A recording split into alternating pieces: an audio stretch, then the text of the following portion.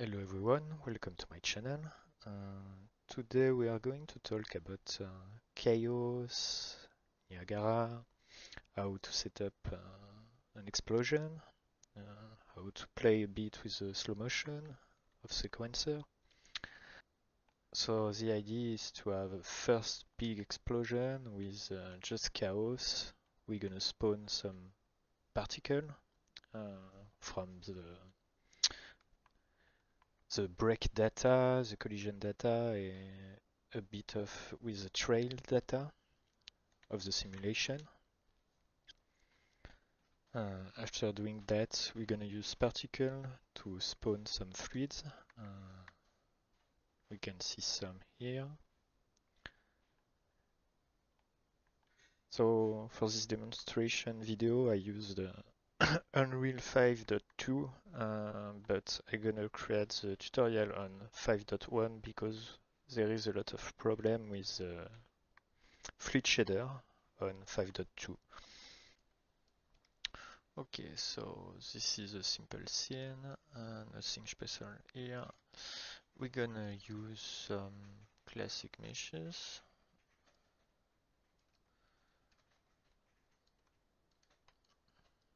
Maybe more thin, like this. So I duplicate these meshes to create a wall. I want like this part be concrete, and I want a part of marble to have different material, to have something more interesting during the explosion, because this is a different material, this is a different reaction, different shattering shape. No. Okay. So I just take material on Megascan.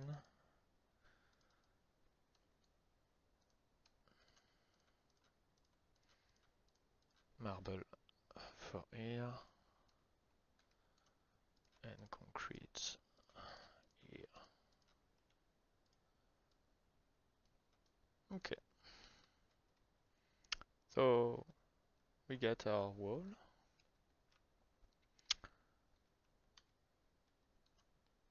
The first thing to do is to shatter all these meshes. I'm gonna create two collection with the fracture tool. To create a geometry collection, we use this. I'm gonna create 0, 1.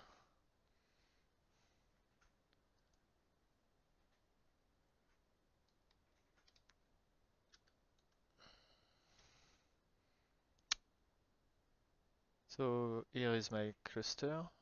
Said this is your geometry collection. There is 8 pieces inside the geometry collection, and I'm gonna create more level with this toolbox. You can choose how you want to break your mesh. I'm gonna use the cluster. Here you get the detail panel of the tool. I'm gonna start with big pieces.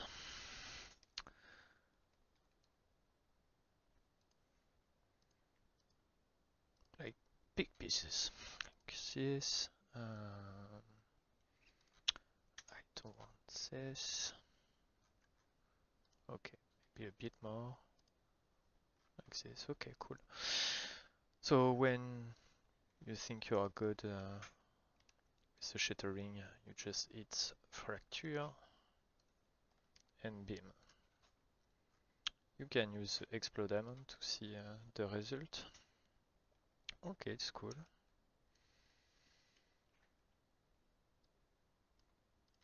So, but what I want is I'm gonna create an explosion on the center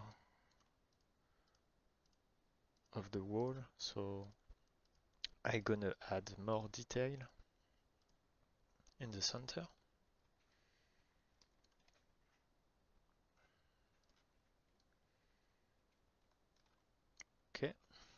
So I go back to my fracture and I don't know, I'm gonna add more density, so more cluster.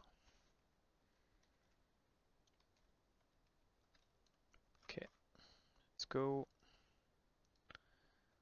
Cool. And in the middle, I'm gonna add very little pieces.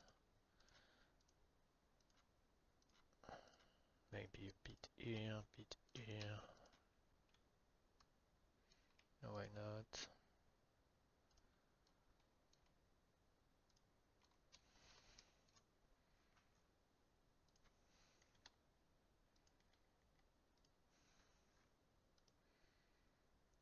I add a new level here. Okay.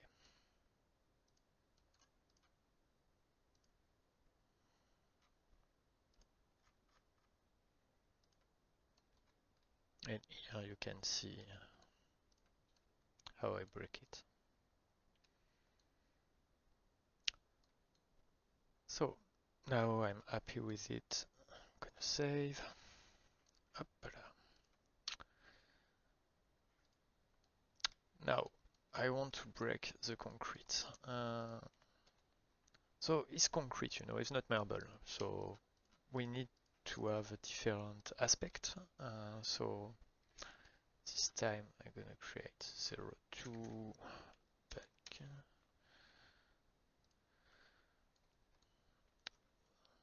So this is the same. I'm gonna start with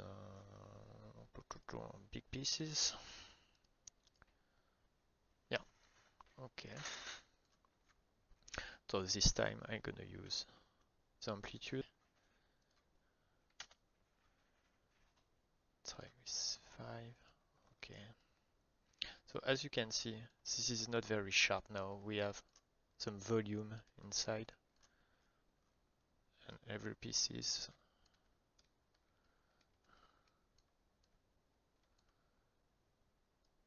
it's more like a puzzle pieces.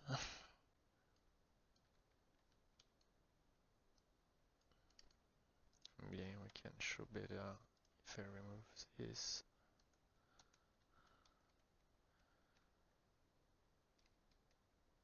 So you can add more.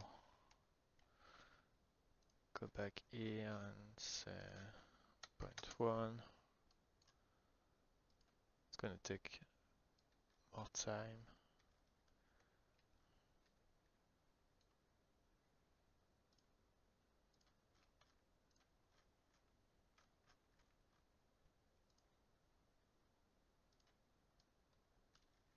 Okay, and we're gonna add more detail, but with a normal map, because now if you check, I get my material for the exterior part, and now I get this material for the interior part, so I can, you know, just create small material like concrete interior.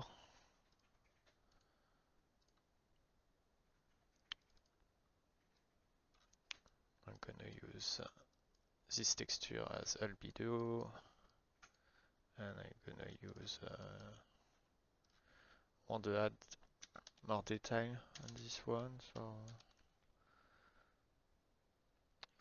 I know normally I should use you know, a rock normal map, but I use what I got.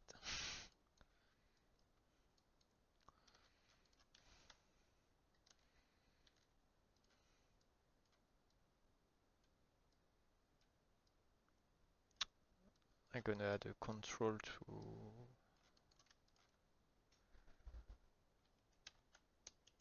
to add more detail to force the strongest of the normal map. Okay.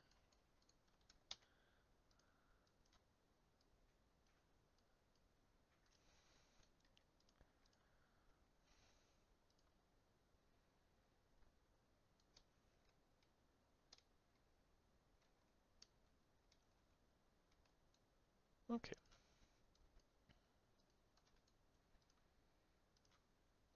So now we get our two geometry collection created with chaos, so we are ready to break the wall. To do that, I'm gonna use a bomb.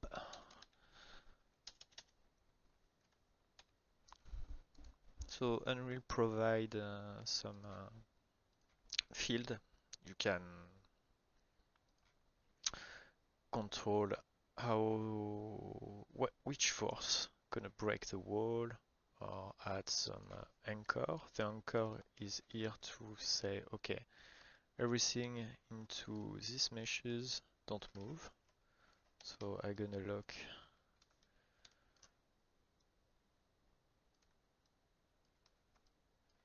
some part of the wall.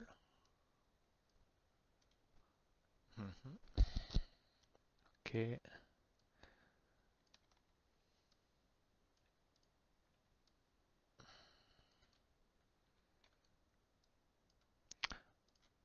I'm gonna link my geometry collection to this anchor.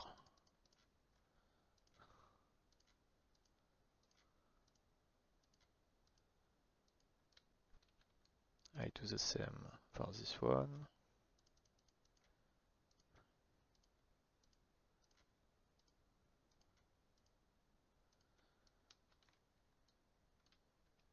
And now I'm gonna add a bomb, a giant bomb. I'll reduce its scale. So for the moment, it's just a force I can move around. But what I want is just an explosion. Here, this is a constant damage, so I'm gonna set bomb. So here the bomb have a duration of 0.5, is too much long. I want a blast, so I need something very more quick. And I have a delay of 1 second before the explosion. Let's see what happened. And boom.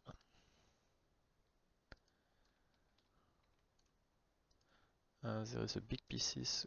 Oh. These pieces need to be break, and probably this one too. So I'm gonna back to fracture mode.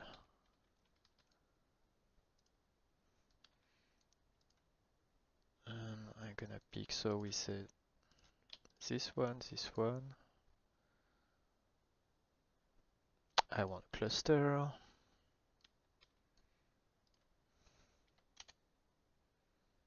Nope. Yep. Still have my amplitude.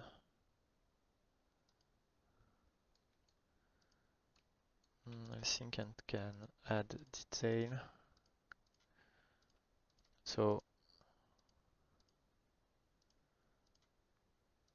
more you use amplitude and frequency for the noise, more the simulation is complicated to calculate, because there is more volume, there is more collision, so it's better to stay to don't abuse of the noise. So I'm gonna keep a bit like this.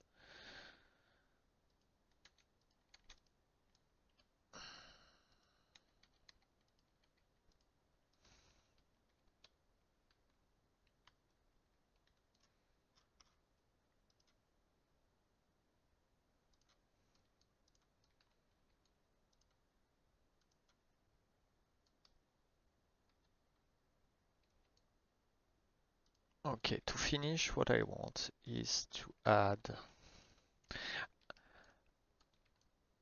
I want to have a first brick, like here, but I want a second reaction for the panel of marble on the side. So I'm gonna use the propagation of the explosion to do that. I'm gonna back in selection. I take my marble, I go to detail of the geometry collection. And here you can find somewhere the propagation data. Okay, is enable. Add this.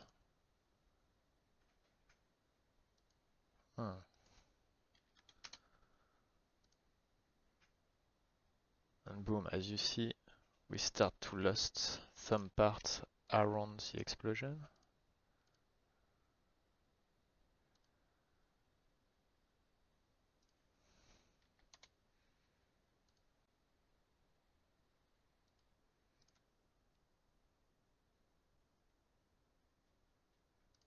Okay.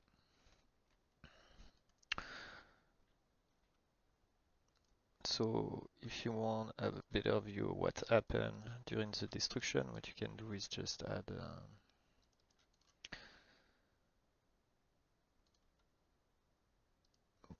this. You can just add level sequence. Like this 301 is my master. What I'm gonna do is just slow-mo the scene like this, and here fade, play. We wait for the second, it became like 5 seconds before the destruction.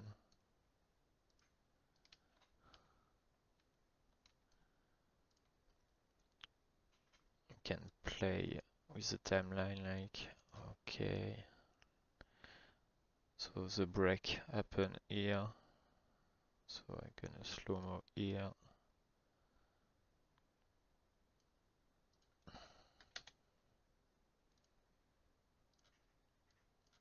Add the sequence here, I'm gonna add to my level. I'm gonna say play cinematic. Put this here. Okay, now. Okay, so now we have our main destruction. What we're gonna do is to add a lot of detail